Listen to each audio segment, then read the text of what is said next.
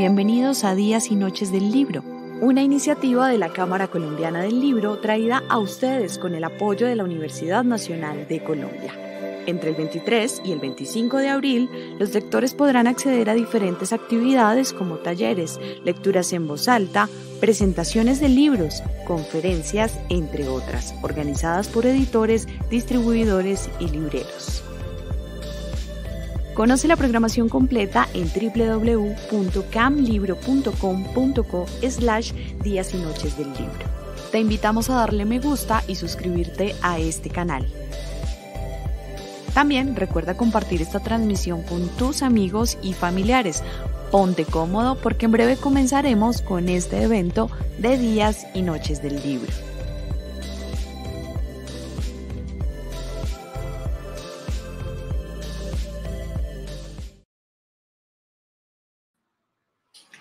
Buenas tardes a todos.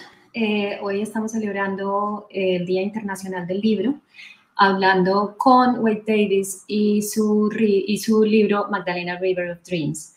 Este evento es organizado por la Cámara Colombiana del Libro en alianza con la Embajada de Canadá en Colombia, Penguin Random House US, la editorial Universidad Nacional y el grupo Penta. La conversación será en inglés con Wade y la charla estará disponible con subtítulos después del 3 de mayo. So, Wade, thank you for your time. And let's start with the beginning. And I would say the beginning is that very first visit to Colombia you made in 1968 when you were 14 years old, right? And you tell us how you fell in love with Colombia at first sight and how from the very first moment you felt at home. Do you think it's mutual? How has Colombia treated you? Oh, it's, first of all, Mónica, estoy tan contento de estar con usted y todos mis compañeros colombianos. Colombia enveloped me in a protective cloak of love and cariño. I think travelers always fall in love with the first country that gives them license to be free. And, when we travel, the whole idea is to go from one place and return a different person. And in between, we kind of enter a liminal space of where all dreams can be realized. And I discovered that at the age of 14. My mother was una mujer muy humilde. She was very modest, but very determined. And in 1967, actually, she told me when I was just 13 years old at that point, that Spanish was the language of the future. And she worked very hard as a secretary in a public school to raise enough money for me to join a small group of schoolboys that a teacher from my school was planning to take to Cali.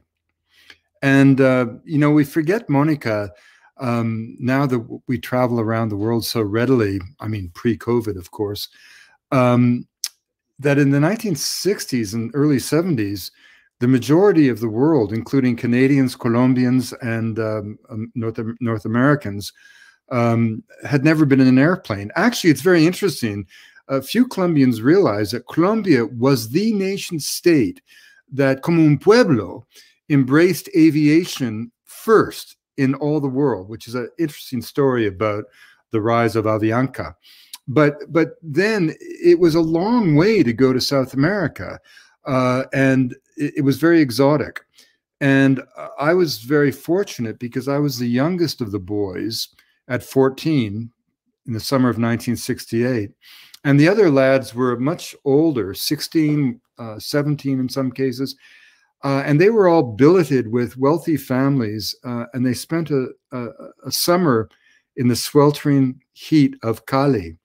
And I was fortunate to be staying with a family somewhat more modest who lived in the mountains above the city at the edge of trails that reached west to the Pacific. And whereas a lot of the other Canadian boys succumbed to lo que, como dicen en Colombia, lo mamitis, I did not get homesick. In fact, I felt like I had finally found home. You know, I remember particularly, I had my first novia, and I was only 14. I didn't even know what it was to have a novia. But I remember distinctly being able to go and dance with her at a fiesta, and then find myself in the next moment dancing with her mother. Well, Monica, in Canada, you don't do that. And it was irresistibly charismatic. And there was just something about the Colombian spirit and the warmth and the understanding, unspoken but never forgotten, of the complexity and frailty of the human spirit. You know, it was a place free of polemics, free of bias and opinion. It was a place where I would later understand that, you know, the Colombian people live as they love, and that's at full throttle. You know, no time for hesitation, no time for fear, no time to look over your shoulder. Always look ahead, and I found that just irresistible. And then when I returned 4 years later, at the age of 20, by then I had fallen into the orbit of the legendary botanical explorer Richard Evans Schultes, who has found his life in Colombia. He arrived in 1941. He stayed 12 uninterrupted years, mostly in the Amazon, traveling down unknown rivers, living amongst unknown peoples, all the time enchanted by the wonder of the forest. And I met him. It's a wonderful story. I met him because I was sitting in a cafe in Harvard Square and with my roommate, and we were both studying anthropology, and we were tired of just reading about native people in books. And my roommate, there was a National Geographic map of the world right beside us. And David looked at the map, and he looked at me, and he looked at the map, and he pointed to the high Arctic. Well, I had to go somewhere. And there must have been some memory of Cali in my head at that time, because I watched as my left arm rose and it hit Colombia, and it hit the Colombian Amazon. And having decided to go to the Colombian Amazon, I knocked on the door of this legendary professor for whom parts of Chiribiquete have been named. And I said, I've saved up money in a logging camp. I'm from British Columbia, and I want to go to the Amazon like you did and collect plants. Well, he thought British, he loves everything English, right? And he thought British Columbia was his beloved Colombia. And so he said, well, son, when do you want to go? And 2 weeks later, I arrived in Bogota. And Monica, I'll never forget it. I had no plans, a one-way ticket, a promise never to go back to North America until Richard Nixon was no longer president. And I remember getting to El Dorado. I was 19. I didn't speak a word of Spanish, really. I stepped onto the tarmac, and I looked at my foot, and I thought, what do I do now? And then I looked at my other foot, and it moved. And that's how a journey of a lifetime began. And I also remember I went to the Nacional because I had a letter from Professor Schultes for Enrique Forero, who's a very legendary Colombian botanist, a wonderful man. And I went to see Enrique, and it was like 1973 or 74. And I said, you know, I'd love to go and collect plants with you. And he said, well, we're actually leaving on a trip to the Chocó in 5 days. And I said, could I go? And he said, no, lo siento tanto, tenemos huelga, y los estudiantes son tan bravos, y no podemos como trabajar con norteamericano en ese momento. And I said, no, I'm not American, I'm Canadian. And he said, bueno, en ese caso, vamos pues. And so that's how I ended up, you know, in Turbo, crossing the Gulf de Urubá in a fishing boat. Imagine a boy from Canada, you know, 19 years old, and you're on a fishing boat going across the Gulf of Urubá.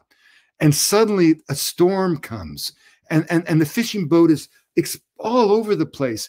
And we cling. I have one Bogotano who'd never been there. And we're clinging to the mast of the ship, stranded. And then suddenly the sea calms, and then the sun rises. And suddenly I see all the lost islands of Panama, of San Blas. And I see all the beauty of a tropical continent that just goes, I was just enchanted. And I never looked back. And, you know, es como una amiga mía me dijo, Sandra Uribe, que Colombia me regaló los alas para volar. Colombia gave me the wings to fly. Everything in my life was made possible because of Colombia.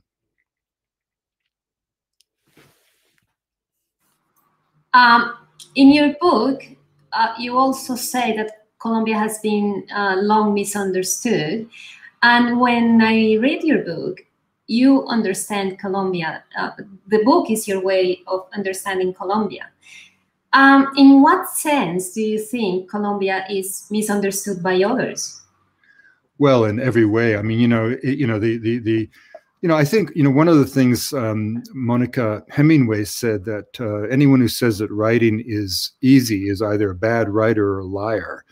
And I've certainly found, I've written 23 books now, and I've always found that I needed some passion to keep me going through the difficult work of writing a book. And in the case of Magdalena, Historias de Colombia, or River of Dreams in English, a lot of what drove me was a sense of the unfairness, the injustice, the cruel cliches about a nation I love so much. Look, yes, of course, Colombia succumbed to violence over 50 years. But during all of those years, in a nation of 50 million people, there was never more than 200,000, perhaps 300,000 combatants. So the vast majority of Colombians were innocent victims caught in the vice of war, condemned if they supported one side, inviting the retribution of the other if they did, and so on. But critically, this was a war that would not have lasted a day had it not been for the fire fueled by the illicit drug trade. Mm-hmm. Without cocaine, the FARC and the ELN would have slipped away into history decades ago, and the murderous paracos would never have come into being. And so responsibility for Colombia's agonies that include 260,000 dead, 100,000 missing, 7 million people internally displaced, 5 million people, Colombians, who felt for their families they had to flee abroad, sometimes by choice, often by no choice. Imagine for a moment how Americans would feel if Canada had patterns of drug consumption in bars and boardrooms across our country, laws that prohibited the drug, that facilitated the creation of a black market criminal network, but sanctions for those laws so debile, so weak, that it did nothing to curb the trade, such that 85 million Americans were forced to flee their homes. Well, that's what happened in Colombia. And without the money, the black money, the war would not have lasted for a week. And for example, in the last year before the signing of the peace agreement, during the negotiations in Havana, the FARC were down to perhaps 8,000 cadre, mostly young kids in search of a meal. But in their last year, they generated $600 million through extortion and drug trafficking. And as I always say to American audiences, if you give me $600 million and the Beverly Hills Boy Scouts, I can wreak havoc in Southern California. So the point of what I was saying in Magdalena was not to deny the agonies of the last many years in Colombia, but to try to make sense of it in an empathetic way, and to make the critical point that the violence and the conflict is one small aspect of a country with an extraordinarily rich history that for me has never been a land of violence or war, but has always been a place of colores y cariño, where incredibly, the people have managed to endure 50 years of violence precisely because of their character, which is informed by a deep spirit of place and a loyalty to a landscape that creates a national soul. You know, during all of those years, Colombia maintained democracy, maintained civil society, greened its cities, created millions of acres of national parks, and sought restitution with indigenous people in a way that no nation state can even begin to match. And even since the peace agreement has been signed, let's take a close look at how Colombia has acted. Of course, there's been sporadic violence for all kinds of reasons. But the bottom line is the peace agreement had something on the order of, no me recuerdo cuántos, pero unas como, no sé cuántos condiciones, you know, and el precio fue como, ¿cuál? 45 billones, I mean, $45 billion. And right at that moment, the price of oil, Colombia's biggest revenue source of foreign currency, drops. And right at that time, Colombia is confronted by the biggest humanitarian crisis in the history of the Americas. And what does Colombia do? In the very months when the United States, the richest country in the world, is turning away desperate mothers and children and fathers at the Mexican border, women and men who have fled Nicaragua, Honduras, Salvador, Guatemala because of the drug trade, a drug trade created by consumption, and dislocation created by U.S. foreign policy in the 1980s, when Mexican and Guatemalan and Honduran children are being separated from their families, such that today there are 625 children lost to their families in jails at the American border. When that's going on, what does Colombia do? Does it turn away the Venezuelans? No, no. It welcomes 2 million refugees. It houses them. It feeds them. It sends their children to school. It gives them medical care. And now with the recent announcement from President Duque, it has given the legal right to work to 2 million people. I promise you, in the history of the nation state, no country, in a moment of its own desperate needs for every centavo that it has to implement the peace agreement, and yet what does Colombia do? It reaches open its arms to the Venezuelan people in their moment of need. Well, if that doesn't tell you something about the Colombian spirit, nothing will. Yeah, when I was reading the chapter about Medellin, the city of eternal spring, which is in the central travel of the river, and you talk about the 1980s, and that internationally that creates a cliche associated with Colombia. I'm not saying there's still drugs and violence in Colombia, but that was like the cliche. But knowing this country as well as you do, who can you think in an accurate defining characteristic to associate with Colombia nowadays? A different one. Well, yes, I always say colores y cariño. You know, it's think of the Mother Magdalena. You know, the Madre Creadora, como like the mamos say. You know, the Magdalena is a corridor of commerce. It's also the fountain of culture, the source of poetry and prayer and music and literature. To me, you know, Colombia is a moment when a radio goes on and you suddenly see the feet of the women beginning to turn tightly and the skirts spinning to the rhythms of cumbia, and you just know you better make new plans for the day. Or it's a moment when Morita de los Manatees, this humble former farmer from the Bajo Magdalena, who as a young man fell in love with manatees. He became kind of the the avatar of the manatees. And he used manatees as his power to face down the paracos and the gorillas who came to his community. And I was with them alrededor de una ciénaga muy pequeño, a wetland, very small wetland near his home. And he told me, he always works with children, and he told me that alrededor de esa ciénaga tan pequeña, ellos encontraron 75 especies de mariposas. And I said, cara hombre, you know, in all of Canada, the second biggest country in the world, we have quizás, you know, I don't know, 150, 200, no? And then he said something so Colombian and so beautiful. He said, ah, sí, pero hermano, tiene que entender que en Colombia una mariposa es solamente una flor que puede volar. Por eso tenemos tantos, you know. I mean, to me, that's like Colombia. Or how about Nueva Venecia, this beautiful floating village in the Ciénaga Grande de Santa Marta, which shines like a mirror to the heavens. And in that town, the dogs are afraid of water and the cats swim, you know. And even though that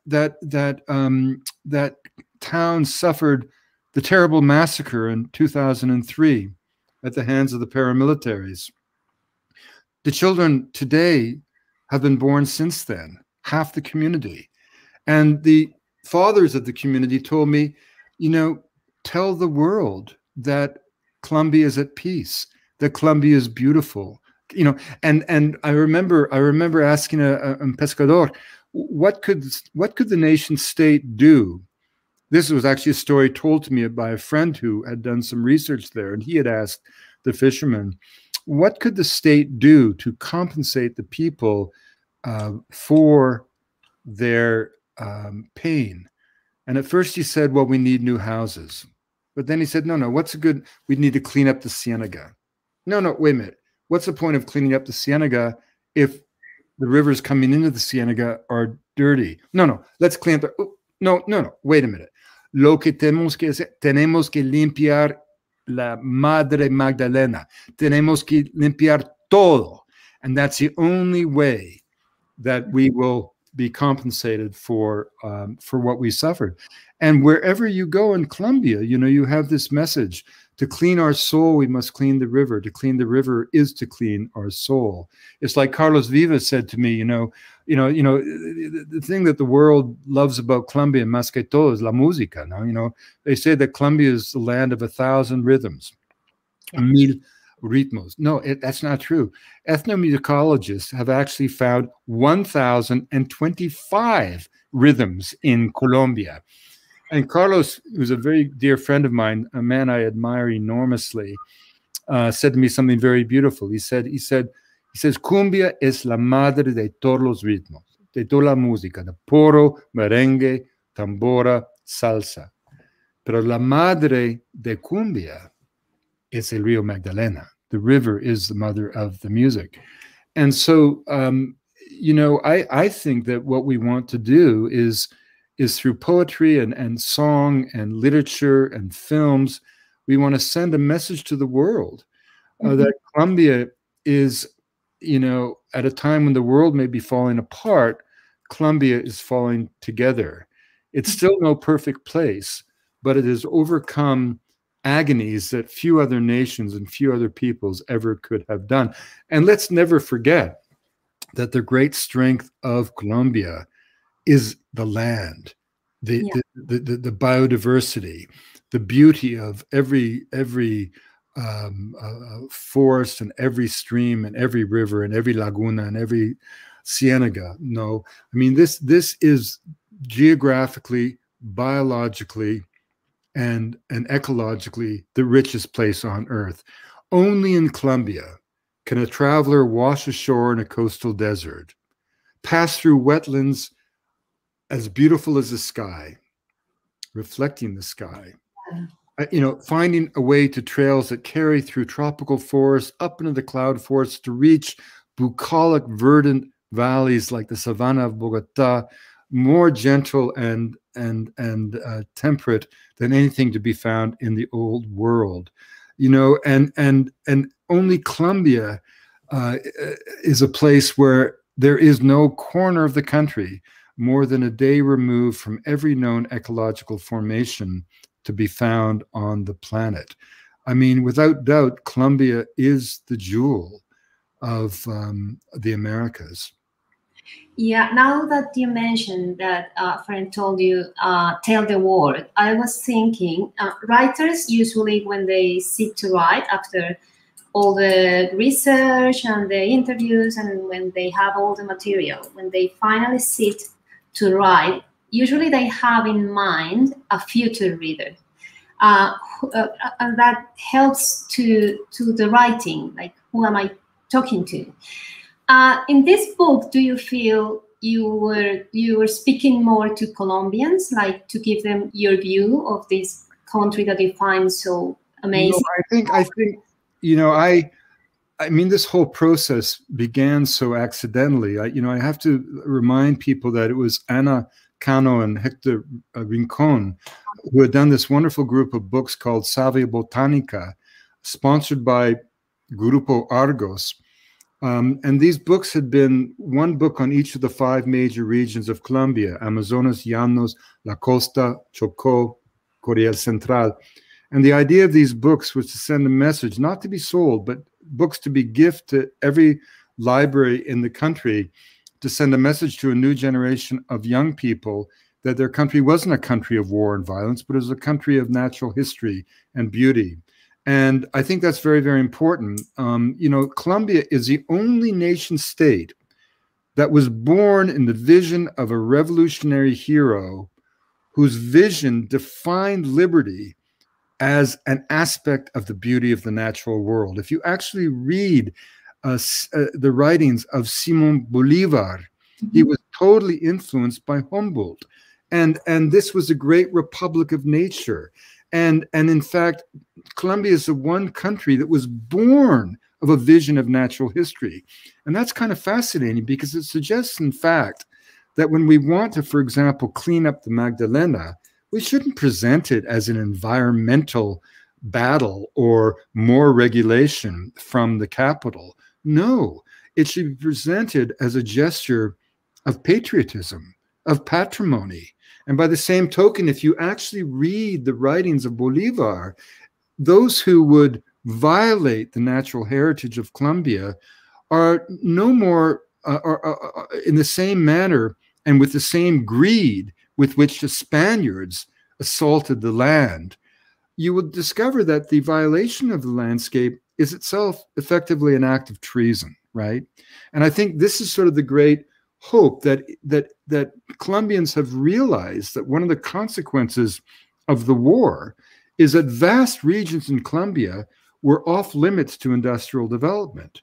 So whereas places like Ecuador made decisions 50 years ago about oil development, roads, deforestation that have really compromised the Oriente of Ecuador, Colombia now is in a position, it's been given this amazing reprieve where it can make decisions informed by science and the fantastic institutions of Colombia, Instituto von Humboldt, CINCH, La Nacional, all this incredible scientific cadre of which Colombia is famous, but with an understanding of the importance of biodiversity and the power of nature, the importance of the Amazon, that simply didn't exist 50 years ago.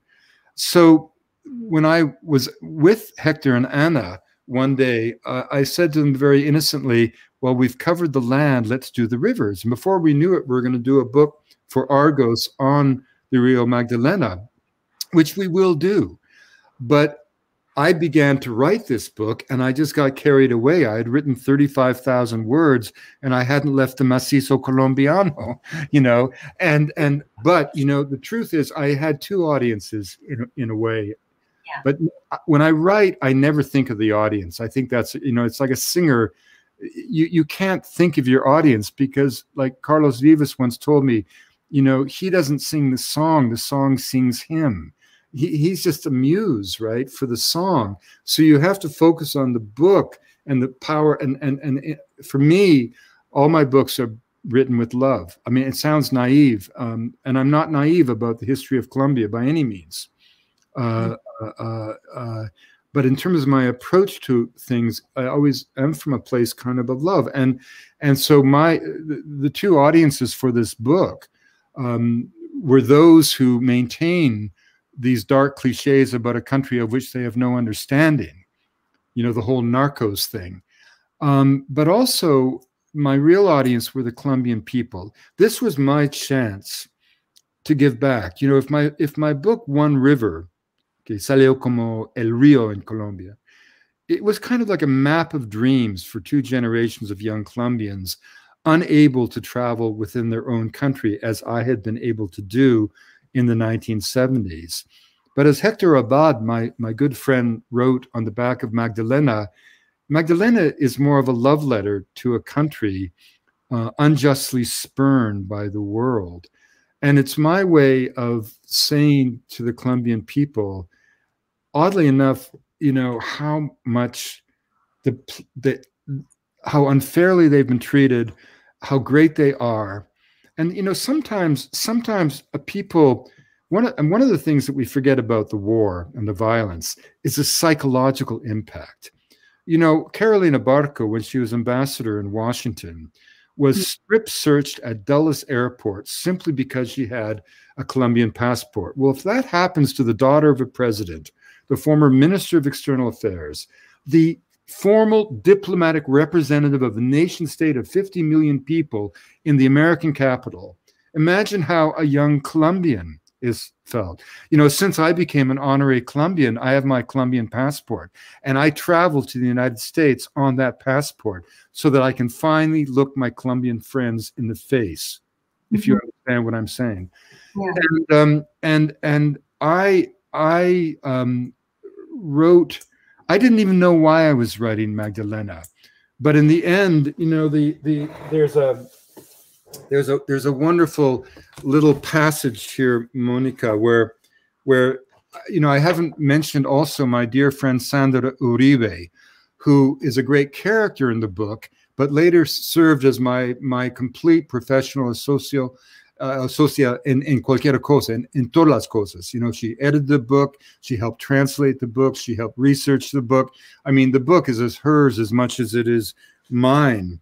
And we became incredibly close friends. I mean, I'm very close with the family. You know, I always say to her father, Jaime, that yo soy el novio de la familia Uribe, you know, and they've been so kind to me, right? And Tomás, her brother, and Sandra have been very helpful in the translation process. But, you know, Sandra and I, in the course of writing the book, were in touch almost on a daily basis, right? And sometimes it's hard to write books, you know, it's very hard. After a particularly difficult day, I just sent her a quick correo, you know, in 2 minutes, I just sent her something just to make her feel good and better, okay? And I forgot about it completely. And then months later in Bogota, a journalist asked me, what was it? Why do you love Colombia so much? And before I could answer, Sandra pulled up her iPhone and read the note that I wrote her that night. And I'll read it to you now, because this is something I wrote in 2 seconds, never intending it to be read by anyone but my friend Sandra. And it was just a way of a brother patting a sister on the back and saying, vamos a, you know, we're going to find a way out of this problem, you know. And so this is what I wrote to her. I do long for the air of Bogota, that unmistakable scent that tells me I've landed on the savannah. It's hard to explain. When I talk about loving Colombia, it's something visceral, even sensual. To be away for too long is to be on life support. To step again onto the soil of the nation is to feel instantly that very sense of belonging that so long ago gave me the freedom to envision the man I've become. whispered messages of a landscape unlike any other, the wild embrace of a people that allowed a vagabond boy to grow into a content and realized scholar. It is the very madness of Colombia that rescued me. Like a sweet coefficient of the soul, my fire was so bright, so all-consuming, that I came very close to self-immolition. Only Colombia could match and give purpose to my passion. I was saved by that, and this is a key if anyone wants to understand my loyalty to the country. Yeah, there is a lot of poetry in your book, like that. I think, you know, it's like Martine, my friend Martine von Hildebrand, you know, Martine and I are both Irish. You know, all my ancestors are Irish. And I think love and poetry and literature just comes out of our mouths. When Martine speaks, I feel like I'm hearing a poet from Ireland, you know, all the time. And the book, by the way, the book's dedicated to Martine.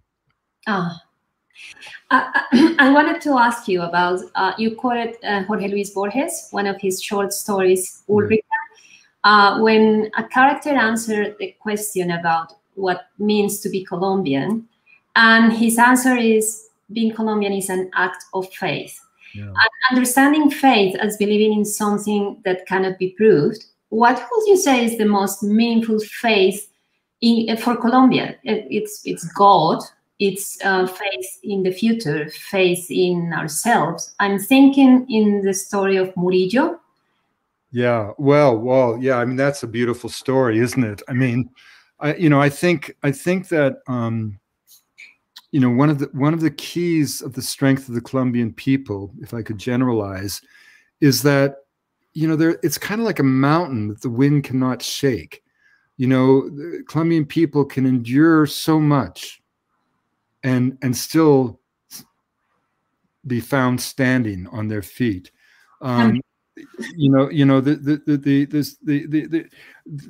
wonderful quote from Borges, you know, it's a little bit like, you know, Colombia's always celebrated for, you know, magical realism, for the gift of that to American literature, but we have to remember that Gabriel Garcia Marquez was a periodista. He was a journalist. He was an observer all of his life. He just happened to live in a land where heaven and earth come together on a regular basis to reveal glimpses of the divine. You know, magic is sort of the antidote to fear. An impossible landscape comes into focus through the sheer reassuring lens of the phantasmagoric. A nation that has given a God that has given so much to the world always gets his back, you know, his piece on the back end, as we say in English. And so it's this stoic strength of Colombians that has always impressed me. And the story of Murillo is in the flank of the Nevado de Ruiz. And it's one of those unbelievably beautiful Colombian mountain towns that drag you out of your bed in the middle of the night just for the joy of witnessing the dawn break over the promise of a new day. And when I was in Murillo, I was just walking down the street and I saw this beautiful old woman, Adelfa. She was actually 88 years old, as it turned out. And she was a total Gaitanista. And she told me that the day that Gaitan was assassinated, it was April 9th, 1948, ¿no es cierto? Yeah. God left Murillo. And violence came. And then she said to me with a big smile, but then God came back. And I said, well, señora, you know, esa es una historia que tú tienes que contarme. You know, when did God come back?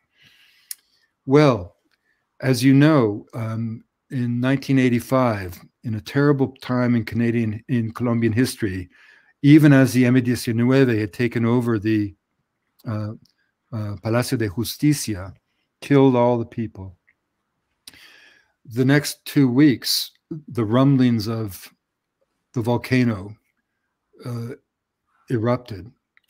And the people of Murillo were right in the path of the derrumbe, you know.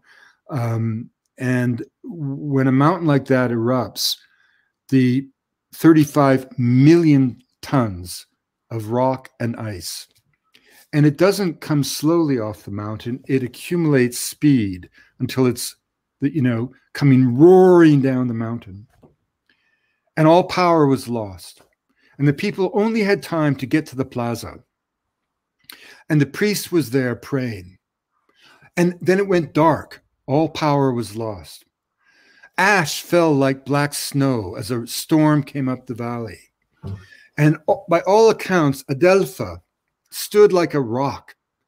And she had her hands on the faces of her grandchildren, reading their faces like Braille to make sure they were all at her side. And while everyone else was crying and weeping, when the priest himself was preparing people for their deaths, she was silent, stoic, alone, and strong. The absolute essence of Colombian womanhood, right? The strength of the mother. And then the miracle happened. On the far side of Murillo, there's a ridge that comes off the mountainside. 35 million tons of debris was deflected by that ridge, and not a single person in Murillo suffered that night. And that was the night Adelpha told me that God came home to Murillo. But of course, Armero, further down the valley, was not so fortunate. And maybe it could be said that God, I don't know if God abandoned Armero that night, but certainly people died as the wave of rock and ice, 3 waves swept over the town, and something on the order of 30,000 people died. But there, even there was that one child, you know, trapped in the rock, who slowly was dying, but she never gave up hope. Yeah. And you know, all of these moments that one finds in the Colombian experience, I just find them not just inspirational, but I find them almost transcendently magical. I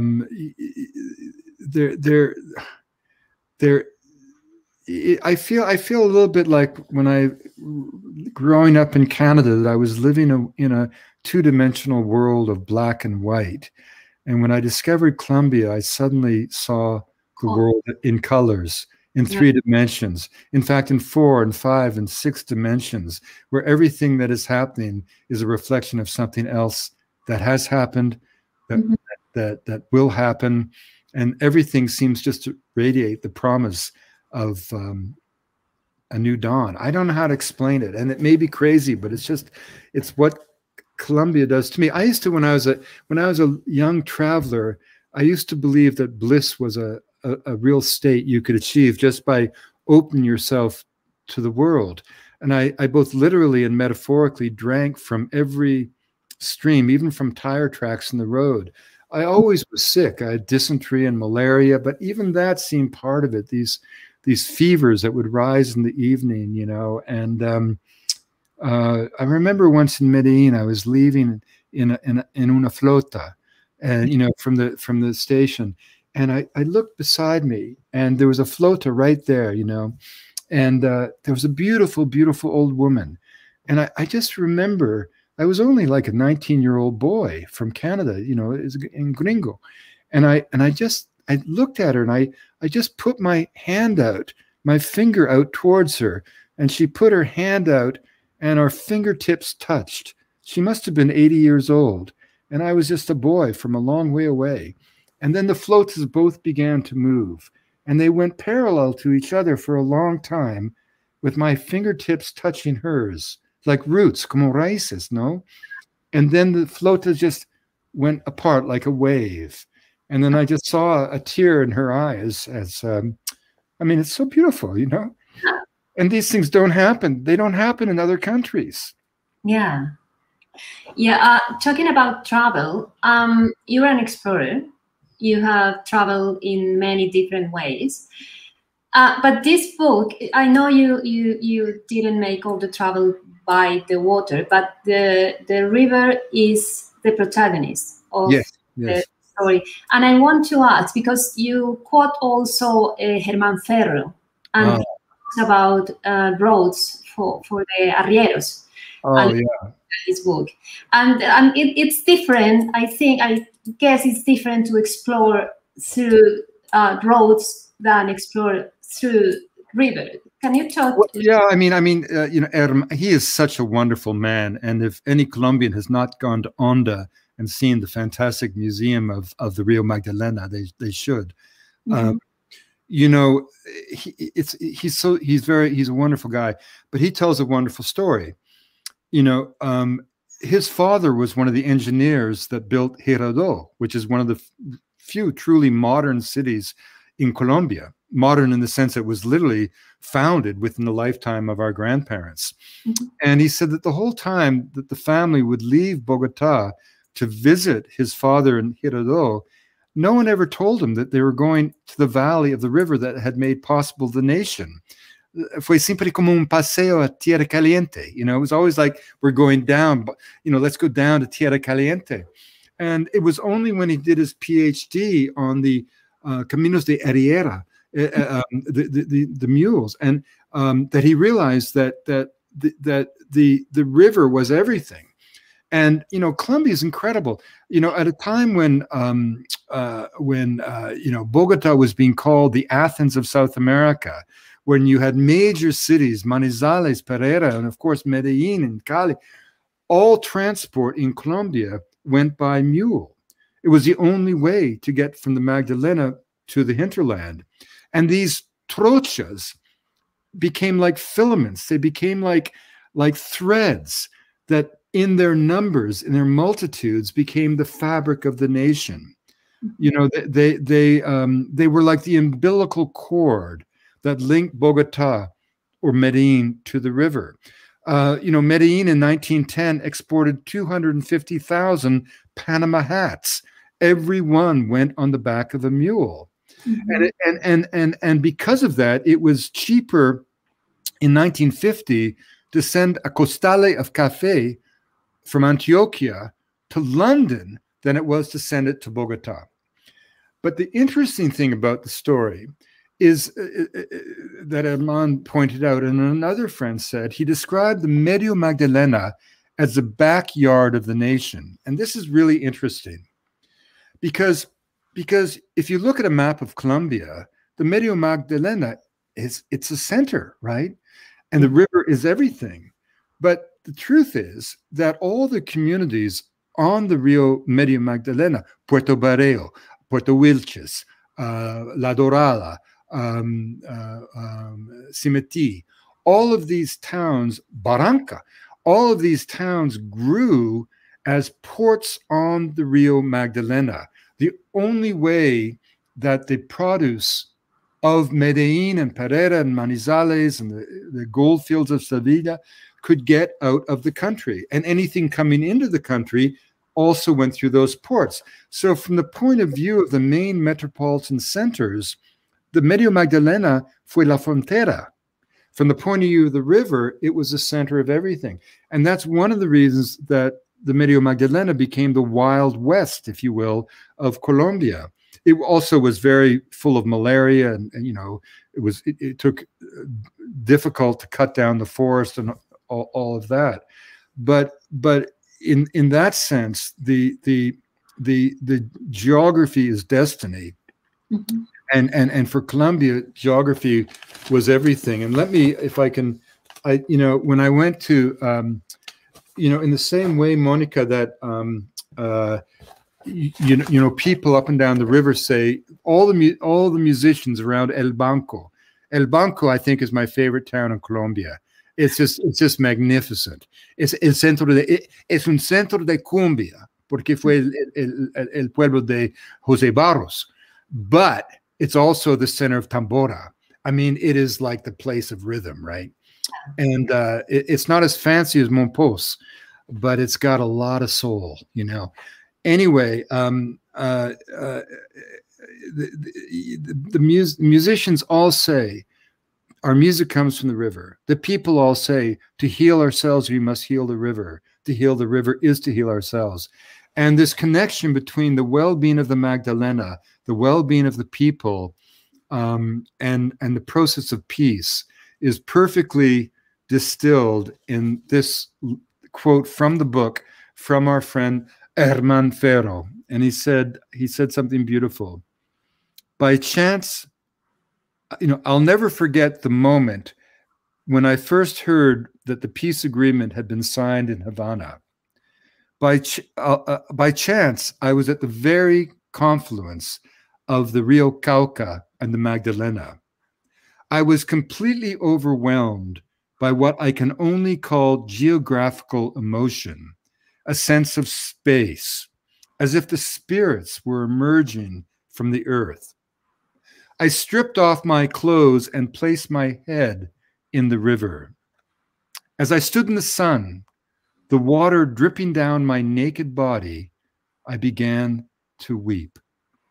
Rivers of tears flowed as I realized that my son could grow up in a country at peace, a river that has known every tragedy, that has carried the dead and all the misery of the nation, that has suffered along with all Colombians, a river that I love so much. And there we were by its waters as peace came over the land. I mean, oh my God, it's just like, it's tan como increíble, no? And this is the other thing. Peel back the layers of any family. Enter the past of any Colombian family. Remember the stories of any abuelo, and you will always come to the Rio Magdalena. Everything begins and ends with the Magdalena. And I remember Sandra was with me at Monserrate at the end of our research together. And she said to me something so incredible. He said, it's funny that they named this river Magdalena, because Maria Magdalena did not have a very good reputation.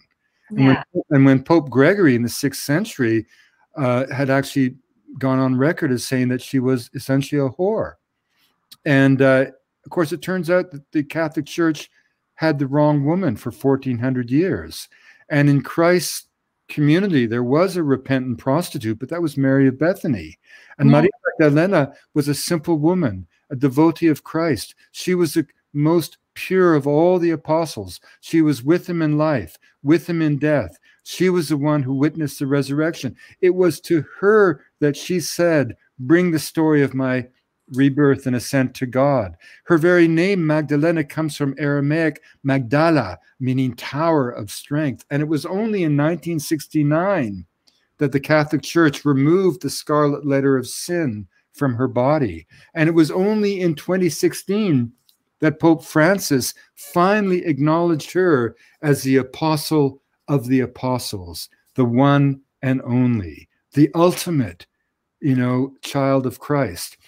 And the amazing thing is that all Roman Catholics, all those of Eastern Orthodox faith, all Anglicans, and all Lutherans overnight went from viewing Maria Magdalena como una mujer de la noche to seeing her as a saint. And that means, 3 billion people changed their minds overnight. And then Sandra said, the river, she said it was a story of redemption. Yeah. And look at the river. The river has suffered so much, and yet the river gave us everything: bogas and bolivar, cumbia and tambora, our literature, our hopes, our prayers, our freedom, our economy, the lights that light up our cities. Why can't we do the same for the river, she said. And then, Mónica, en serio, es verdad, in that very moment, a little yellow bird landed on our table, pecked at the crumbs of food, and flew off into the cloud forest.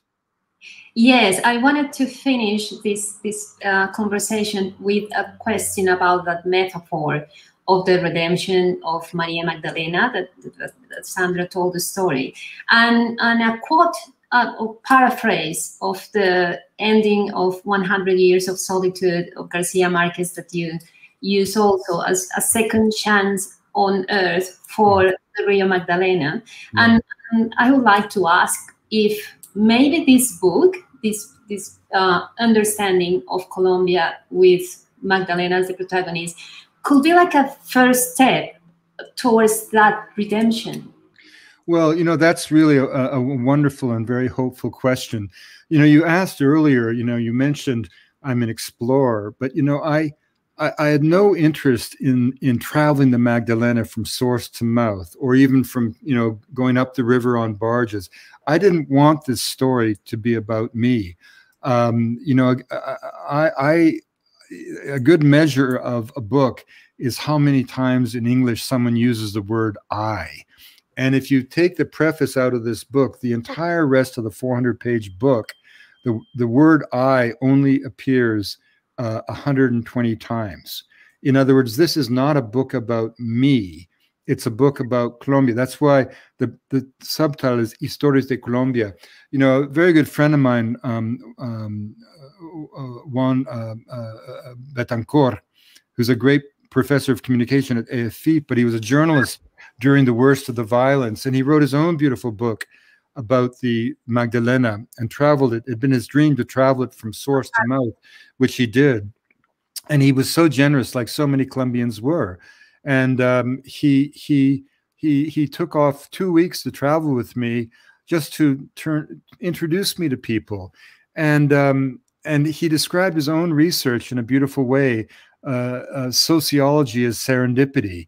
He would turn up in any community and just wait until he found somebody who had something to say that the world needed to hear. And that, as Hemingway said, is the essence of good storytelling.